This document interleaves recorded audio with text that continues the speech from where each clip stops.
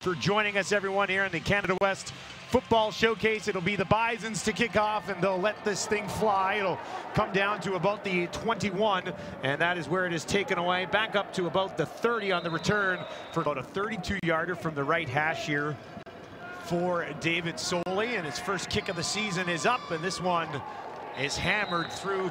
They'll work 2nd and 1 from the Huskies 6. 4 receivers to the right this time for Catelier. Looks to the left, one-on-one coverage there. That'll be complete. Bakru just gets it in for the touchdown.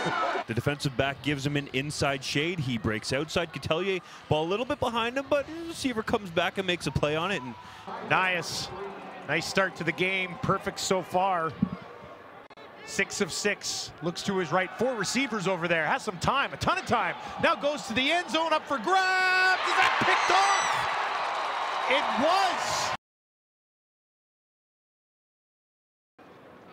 How much do you automatically look at the next possession after an interception for a guy early in the season to see how he kind of comes back? Right away, yeah. Especially considering it's his first start.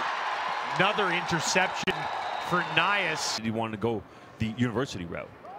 Now the handoff again. Richard breaks a tackle. He's got a huge hole far side. Turns on the afterburners. Richard to the end zone. Touchdown! All the way to the house. Michael Richard. Richard, just a simple zone read play. Slips a hand tackle there and then gets away from Haggerty. A little stiff arm. Played that very well. 34-yard field goal attempt for Matt Riley.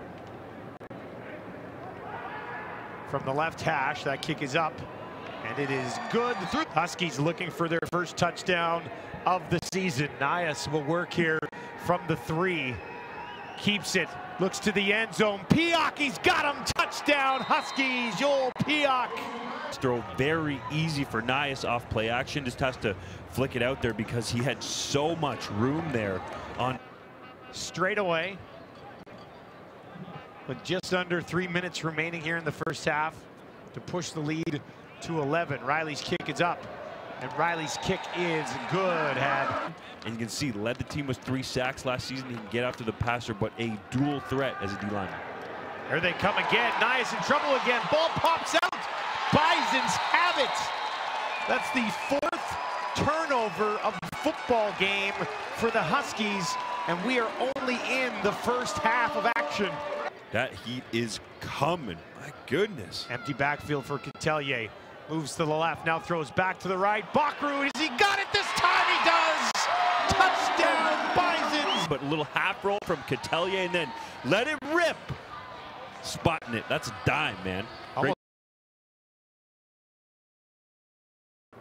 Riley. It'll be a 36-yarder from the right hash mark. This is up. And that one is good, so just lose it. I don't even think the snap got all the way back. Just seemed like it hooked some legs under there, and Cole Adamson, yeah, maybe just touched his fingers, and Cole Adamson, the big fella in the middle for the Bisons, jumps on that football. So if we could, maybe we'll try to get another look at that. Is that on Watson for not being up there closer to get that ball, or is it on the center, Bergloff, for kind of hitting his own legs? Was he expecting Watson to be a little bit tighter in there, I wonder? We need to close. Seemed to just lose it. I don't even think the snap got all the way back. Just seemed like it hooked some legs under there, and Cole Adamson, yeah, maybe just touched his fingers, and Cole Adamson, the big fella in the middle for the Bisons, jumps on that football. Cut the lead to 18 if he can nail it. And that one is up and through, so the